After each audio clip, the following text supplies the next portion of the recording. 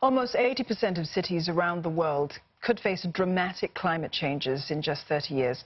Scientists at the Crowther Lab studied more than 500 cities to see how they'd be impacted by a global temperature hike of another half a degree.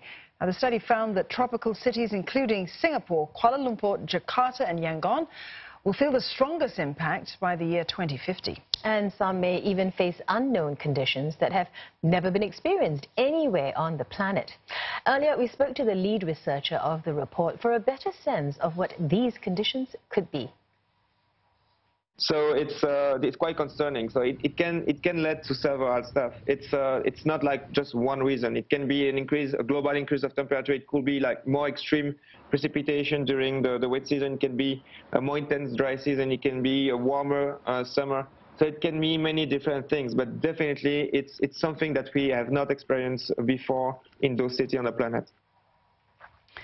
The study also revealed that in 2050, cities could experience climates that are the opposite of what they are today. Now, for example, London's weather could resemble that of Barcelona. Paris will be more similar to Canberra, Australia. Tokyo, more like Changsha in central China. Well, in Europe, summers are projected to get 3.5 degrees warmer, and winter temperatures will rise by nearly 5 degrees.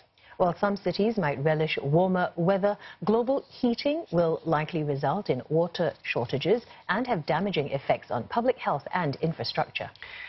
So the good news is, though, there is a solution, and it's trees. The scientists estimate that planting billions of acres of trees could help remove 2/3 of all carbon emissions in the atmosphere.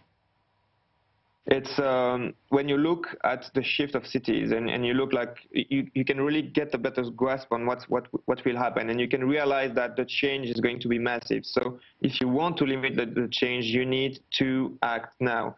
So you need to we need to move away from an economy which is based on fossil fuels. We need to think a bit more about the way we're consuming on the planet, the way we eat, the way we move on the planet.